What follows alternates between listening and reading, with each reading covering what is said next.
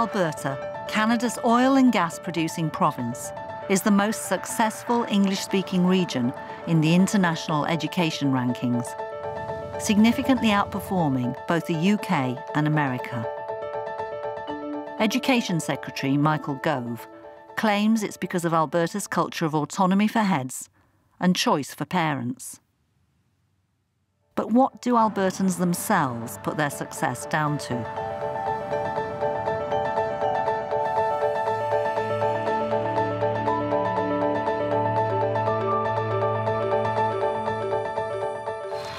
Alberta, like all Canadian provinces, is responsible for its own education system, controlling funding, the curriculum, assessment and accountability.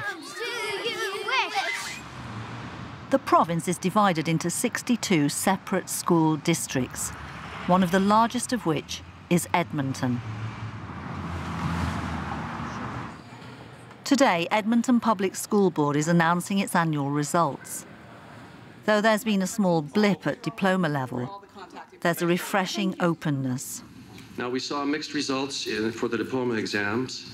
Students demonstrated strong results in the science-based subjects and French language arts, but we acknowledge they did not do as well in math, social studies, or English. What sorts of things do you think need to be done to fix this problem? Thank you very much. We're not sure what we need to be doing.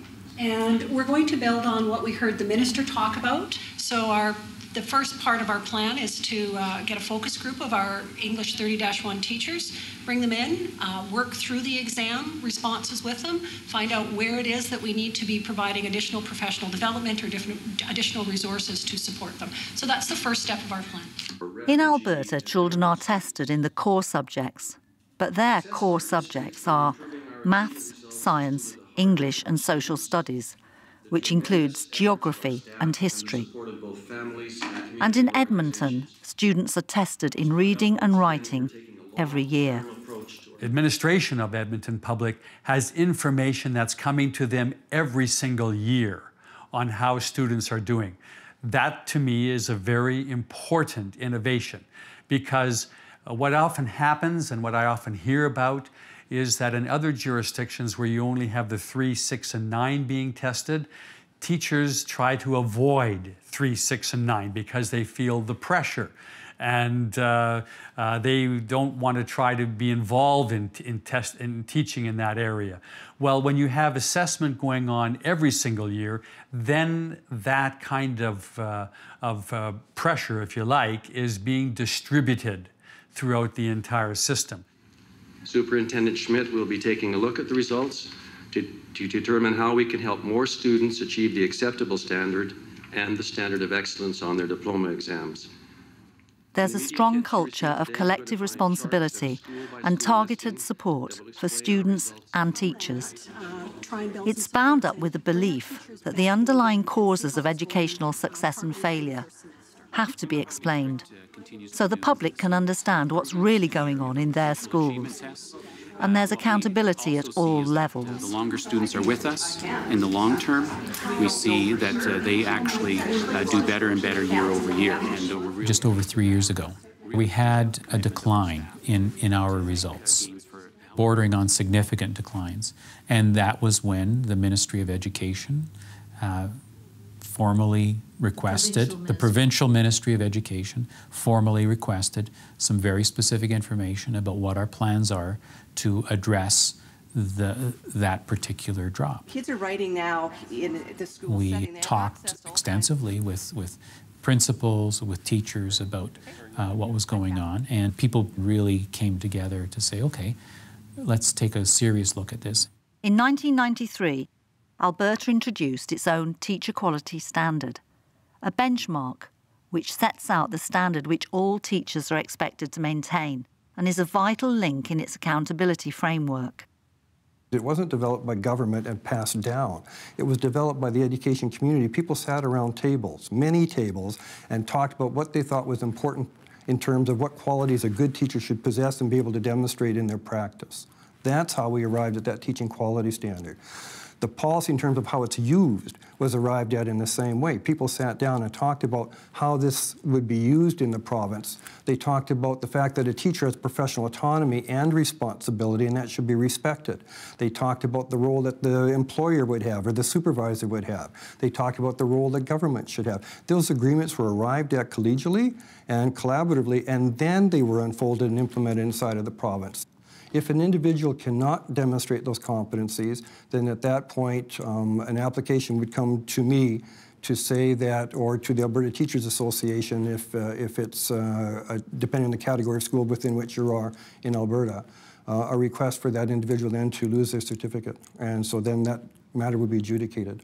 So I guess the differentiation was just their approach to the task. Yeah, and how they chose to represent it.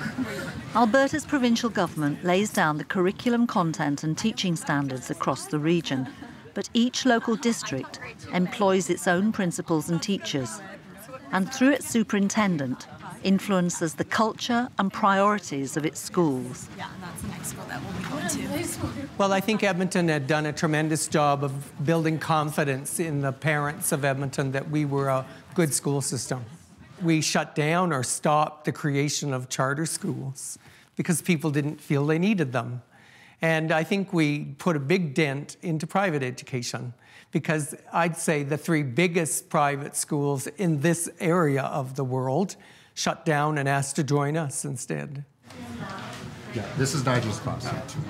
A key moment in Alberta's successful transformation was Angus McBeath's promotion to superintendent. And then Tante Rose said, if I had when I became superintendent, I tried to build on the decentralization culture, the school choice, and alternative program culture. Does it matter that she's Jewish or not? Does it fit with the story? And I tried to lay on the culture of laser-like focus on teaching and learning. And I believe a lot of that exists today. Let's go. Period 1. Alberta prides itself on the professionalism of its workforce. Teachers are contracted to the district and can request a move or be moved to any school in the district. And in Edmonton, it's a buyer's market. Okay, people, the bell's went. You're late. Let's go. To get a continuous contract here takes 3 years. I'm still not continuous. In September, I could be completely out of a job next year. I don't know. So they wait 3 years for you? What happens is you get a temporary contract, and then you have to be recommended by the principal for a continuous contract. And 90 degrees. So there's been some teachers that will be on a probationary year for 7 years. And in that case, it's just either you haven't been lucky like me, or you haven't been in the right place at the right time, or I still haven't quite figured it out yet. Or maybe that's their way of basically it might be their way. Until you're good enough at the job. Yeah, I totally agree. Totally agree with that. I just didn't want to say it. It's like your leg kicking back. Think about reflexes gross. If I stood here and went like this, how many degrees did I just turn? 360. 360, we all know that, right?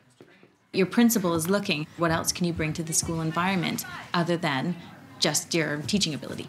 So right now, I coach volleyball. Like our practice tonight will go till 5:30. It's a quiet expectation. Not everybody does it. But I tell you, the ones that do it are noticed. Angus McBeath's laser-like focus on teaching and learning is now central to Edmonton's district culture. Principals, deputies and middle managers all receive regular training in how to personally help teachers improve their teaching. Gina's head of department, Kevin Bassoon, on the right, is learning about classroom observation with his line manager, Brad Burns. So we're now about to go into a Math 10C class. Most of you are finished with your percentage, so remember, if you know what each one of these pieces of paper is worth, I want you guys in partners or in your groups to determine if you can use them to reduce these fractions. Can you show an equivalent form of 8/10 with the fraction tiles? Did you guys find this pretty easy? This is an easy review for you guys? I'm pretty sure we did this in like grade 6. Yeah. So yeah. Now, what are you guys listening to? Huh? Who is it? Mortal Technique. Who? It's a Mortal Technique. Okay. I don't know, some rap stuff. The Rap songs stuff? are really intense. Okay. Now, do you find intense music helps you concentrate or distracts you from?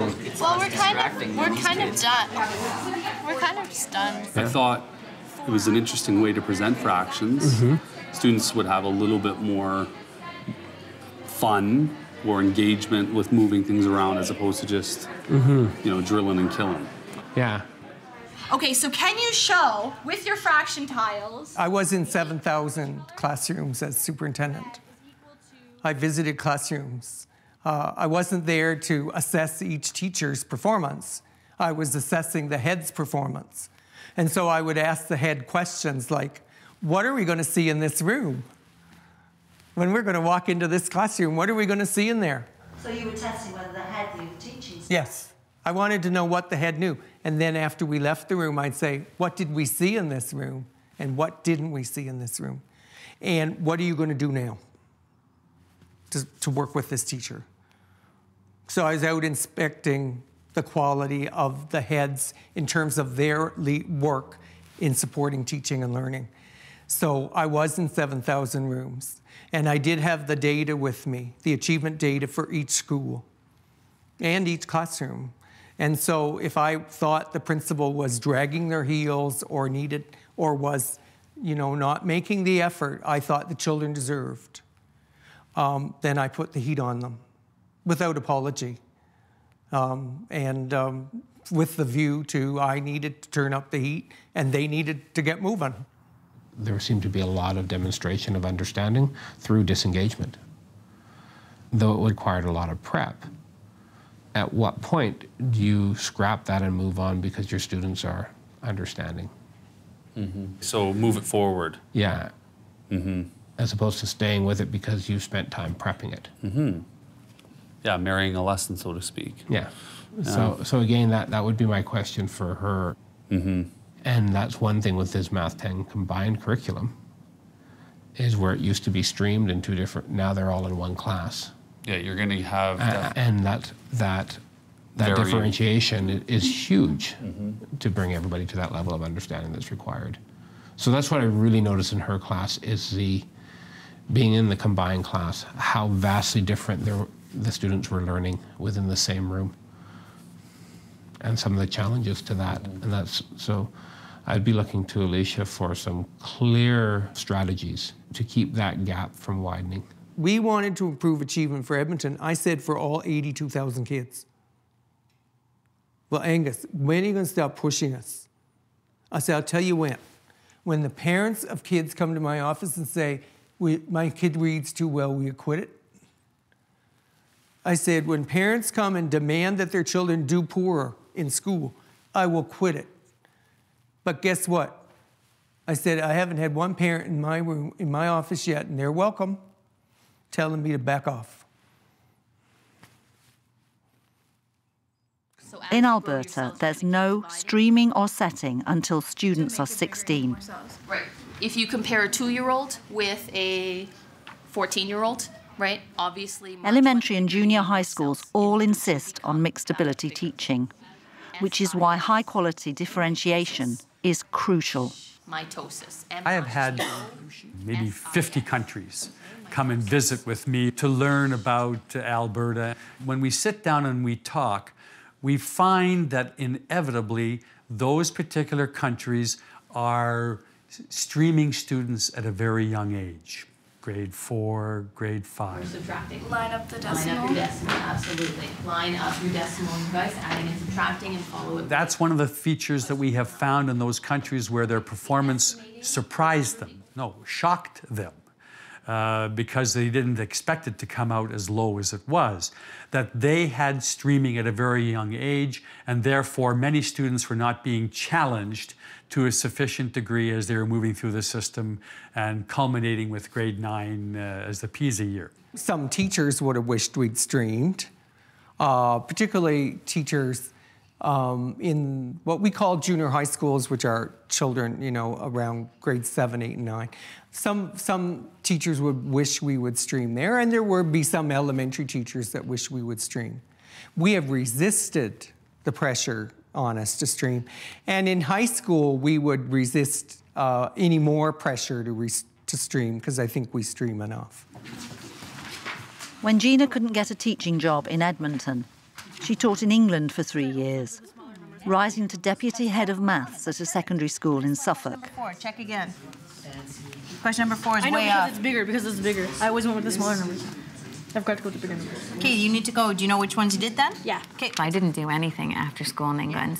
When we got together, it was in order to relax. It was in order to, okay, that's over. Thank goodness that was a really hard lesson. Have a cup of tea, or go down to the pub and have a pint, or, we celebrated Christmas together as a department. We would have the schools, and then we would have our department. So if we measure the guy in between here, let's measure that angle. How do you do that? Whereas here, when we get together, it is more to work collaboratively. So last night, Alicia and I, after our volleyball practice, sat around for an extra half an hour talking about fractions, which is an odd thing to do, I think. You don't sit around with your friends and talk fractions, whereas in England, we would go and talk about our family, or where did you go on the weekend, and when you say socially, that's exactly what it was. 28. Perfect. Okay, so we know, let's write 28 on the inside. Good. Now, if it was 360 all the way around, but I didn't want this section, what would I do with it? Cut it out. Yes, exactly. You would cut it out. Now, what do you mean by cutting it out? Oh, would I take away like 28 from 360? Perfect. In England, there was not a ton of, well, how are you going to teach this lesson? We did that in department meetings, absolutely, but it's not something that I would text message my department head and say, hey, what do you think about this? Whereas I would do that to Kevin now. I would a calculator for instance? No. Communication, constant communication. I will be sitting in my room while my students are writing an exam, emailing to Kevin in the next door saying, okay, well, what did you do for this? Not quite 180. If I went all the way around, what would it be? 360. You're so smart. So take 360 and then subtract out.